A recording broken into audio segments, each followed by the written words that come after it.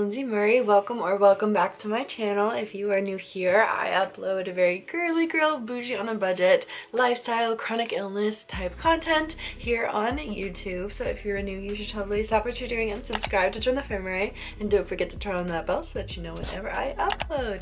So for today's video, I'm going to be talking all about some chronic illness, disability, life hacks, things that I've found helpful. I don't want to call it life hacks, but these are just tools and things that I've done or do to help myself better live my life with chronic illness. So these are like my essentials, my life hacks. Like, this is just some of the stuff that I do to help mitigate my disability and my life with chronic illness. So I wanted to share with you all some of the stuff that I do, some of the stuff I've seen other people do, and yeah, just give you all some things that you could maybe try to see if it helps you personally. Chronic illness is different for everybody, and it's important to figure out what works for you individually, because like I said, it's different for everyone, and everyone is affected differently, and even people who have the same illnesses can be affected completely differently by the disease. I am not a doctor.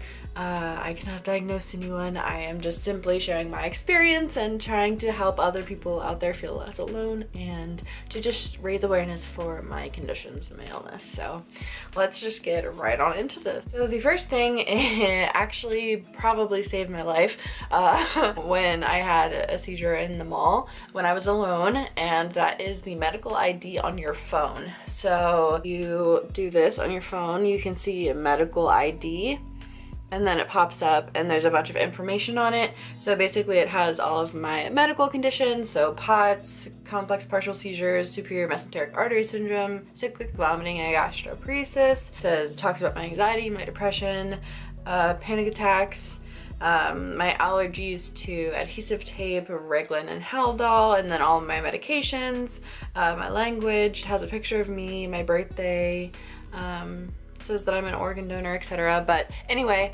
filling out your medical ID is super important. If you have an iPhone, definitely do this. I don't know if there's an Android feature for this. I am not educated on that because I do not have an Android. I'm not sure, but I have seen people put their medical information in like a notes app or a photo editing app and then make that their background, so that in case of an emergency someone could look at their phone and see their background, have their like medical information, so that they understand you have a medical emergency. But any way that you can convey that message in case of an emergency is something that you should totally take advantage of and do, which kind of goes along with my next like tip, hack, whatever you want to call it.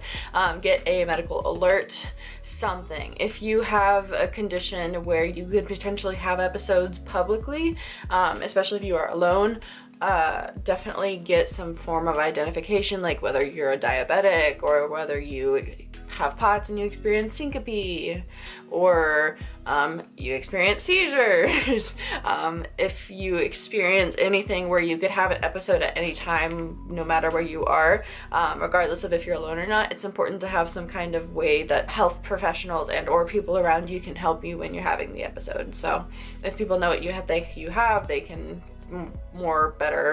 they can still call for help and better know how to help you. But yeah, so take advantage of your medical ID, as well as get a medical alert necklace. They have bracelets. Check out Etsy. They have so many to choose from. This one was rose gold and really pretty, but as you can see, it's very tarnished. You can't even read the back anymore. I still wear it just for comfort, but I ordered a new one on Etsy for like $7. That's aluminum, and it's like an OG dog tag style, so you will be seeing me wear that as soon as I get that in the mail, because this one is just very worn and tarnished and it's not really useful anymore. But yeah, so just having some form of identification for your medical condition, and whether you have like rescue medication or like a number to call in case of an emergency, like that's where it's helpful to have the medical identification either on your phone or on your background or on you somewhere physically through a necklace or a bracelet or something like that. So the next thing is a pill organizer, because I don't know about you all, I know some people do the more homeopathic, I think that's the word,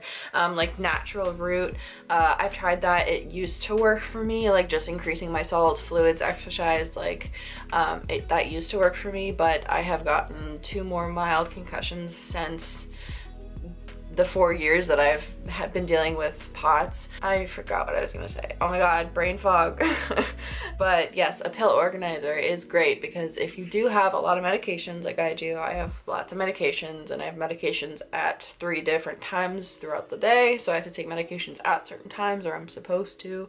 One tip is to set reminders on your phone or get an app on your phone that can either like remind you of your medications if you're someone like me and you tend to forget or get busy and just forget to do it or take your meds. You can set alarms or reminders or get an app that to help you manage when you have to take your meds. There's apps to do everything nowadays, to monitor your water intake, to monitor your medicine. Like, there's apps for everything.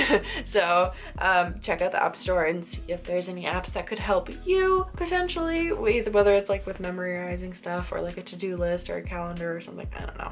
But pill organizer is very helpful because it just keeps your stuff organized and you don't have to like get out the bottles. You can just do it all at once and then have all of your week's worth of medication ready, and it just saves so much time. You just grab the one, you pop it open for the time of day, you take your meds and you're done, and then you just go right back to it throughout the day, and then you go to the next one. And it's just very super easy, convenient, saves a lot of time. And my mom personally does my medications for personal reasons, but pill organizers are great because they're nice to help you stay organized, especially if you have a foggy brain like me. So the next thing is to use notes on your phone, sticky notes, whatever it takes to remind you to do things. So this kind of goes along with the brain fog. I tend to forget things sometimes. So a lot of times I will make notes on my phone about either things I want to remember or things that I wanted to do. I will make notes so that I can stay organized. Yeah, or if you think of something and you write it out on a sticky note, like just sticking it somewhere where you're gonna see it and remember to do that, that can also be a very helpful visual reminder, especially if you tend to forget things like me because of brain fog. There's no shame in it. The brain fog happens, you know? And you just gotta do your best, you know, that's all you can do. But making little notes on your phone and on little sticky notes can be very helpful to help you remember little things that you need to get done or that you have to do. So the next thing is to meal prep or have like easy microwavable meals. Sometimes with chronic illness, especially if you're living alone, it can be very hard to have the energy to make food. And so I know me, for sometimes, well, obviously what I'm allowed to eat right now is very limited. Before, so I would miss a meal sometimes because I just did not have the energy to just like make anything or do anything. So having quick meals that are like already prepared, already ready to go, you can literally throw it in the microwave and eat it and then be on the go. Having something that you can just throw in the microwave and prepare, not always the healthiest option, but sometimes you gotta do what you gotta do. And sometimes just having meals already prepared where you don't have to think about it and you don't have to cook it and you don't have to spend the extra time on it. It's very helpful and it saves a lot of energy and a lot of spoons for my spoonies out there. So sometimes if you are able to meal prep or get someone to help you meal prep or meal prep for you. The next thing is to carry a medical bag with all of your essentials and or like carry around like a little bit emergency meds. Basically, if you have meds that are emergency meds, like I always carry around salt tabs, I always have basic like ibuprofen, Tylenol, I have my Bentyl for my spasms, I have my anxiety medication, I have nausea medicine always on board, I have different other like nausea remedies, like I have C-bands that wrap around my wrists and push on a pressure point to help with nausea. Just have a bag of like little, like it doesn't have to be a big bag, it can be a little bag, but I have a little pill container that has like all my like rescue meds in it, and I put it in every bag. Every single time I go out or go somewhere, I make sure I always have that, because if I start to have a spasm and I don't have my medicine to get it under control, then I will be in a lot of pain and it could potentially cause a flare.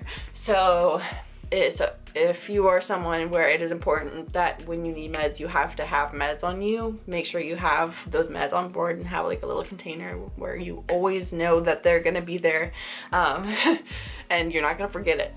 So make sure that you always have that. So the next thing is to have your medications and diagnoses or like information typed out and listed on a document. So this is helpful for doctor's appointments because a lot of times you have to fill out those pre-forms where where they ask about your history and all this stuff. So it's really easy if you have all the information in one place and you can fill in the blank and or just hand them your medication list so that they can see all the medications that you're on and put it in. I've just find it to be super helpful because every new doctor that I go to always asks what medications you're on. So if you have a list already typed up and ready to go, you can literally just hand it to them if you want it printed out. Otherwise, I typically just pull up my medical ID and hand them my phone and they type it in and then hand me my phone back. So if you are someone with a pick line and you can't get your pick line wet, a life hack is to get a shower cover. They sell them on Amazon, they sell them on Carenware, they sell them online anywhere, but they're basically little things that you can slide on over your arm to protect your pick line from getting wet when you are in the shower. It's a lot easier than trying to like put duct tape in plastic bags, and trust me, I've done it in the hospital before with an IV, gotten it all wrapped up with like plastic and tape and stuff.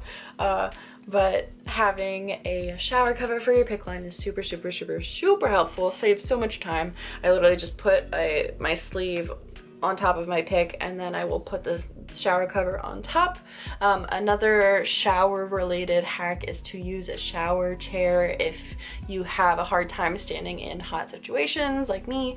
A lot of people with POTS are heat intolerant and have a hard time in very hot situations and are at a higher likelihood of fainting or having blood pooling or just like not circulating properly. Hot situations are just a little bit more dangerous for someone with POTS. So having a shower chair can help minimize risk of passing out in the shower if you're already sitting while you're like doing your shower routine. It's definitely helped me a lot. Shower chair, very helpful. Highly recommend for fellow spoonies if you have a hard time sitting in the shower like I do. Have a designated hospital bag. So if you are someone like me where hospitalizations can be very unexpected and happen very quickly, or can just happen out of the blue, it is helpful if you have a bag that is already packed or very easily packed, like if you have your essentials that you know that you need, because typically when I'm in an episode I can't pack a bag, I can barely walk. It's nice if you have a bag that's already ready to go and you can just throw everything in there and go, because it saves a lot of time, because I know that when I need to go to the hospital I need to go to the hospital or I will have a seizure. So it can be very helpful if you have a bag packed at your ease or convenience. It can be helpful even if you're going somewhere, like you're running out and you want to have stuff with you, like it can be helpful for that too. But if you are someone like me who has a lot of hospitalizations, then having a little bag packed and ready to go at all times can be very helpful and save a lot of time when you're not feeling good at all and when you really need to go to the hospital. The next thing is that heating pads and ice packs are great. Those are great ways to help to manage pain. I use the heating pad a lot on my stomach to help with manage my stomach pain as well as my back pain, neck pain. I get pain pretty much everywhere from my POTS. Ice packs and heat packs can be very helpful, and I just recommend any person with chronic illness to have it. Even if your temperature is off and you're uncomfortable, like if you're really cold, you can throw on a heating pad and sometimes that can like give you the warmth that you need or something like that. So yes, and water always. I feel like it can never hurt to have water. Always stay hydrated, always have water on you, especially if you're a spoonie. Water is so important to stay hydrated. And the last tip is to have comfy clothing that is functional and easy to wear. So these are clothes that you can wear in the hospital, like sweatpants or a big t-shirt. Just having those comfy clothes. Having comfy clothes is just important, period. Like regardless of if you have chronic illness or not, comfy clothes is an essential for sure. But it's nice to have certain comfy clothes, because I know me, like especially when I'm bloating really bad from my gastroparesis, the last thing I want to do is be in like something tight against my stomach, and that's when I would like pull out the sweatpants or something. Like definitely have your comfy clothes that you can wear that you're very comfortable in when you are not feeling the best, and have comfy clothes, period, because why would you not have comfy clothes? Alright everyone, well that is it for this video. I really hope that you enjoyed it and I hope that you found it helpful. That is it for this video. Thank you so much for watching. Don't forget to give it a thumbs up if you liked it. Comment below any video requests and don't forget to stop what you're doing and subscribe to Famurray. I will see you all in the next video. Love you. Bye. Mwah.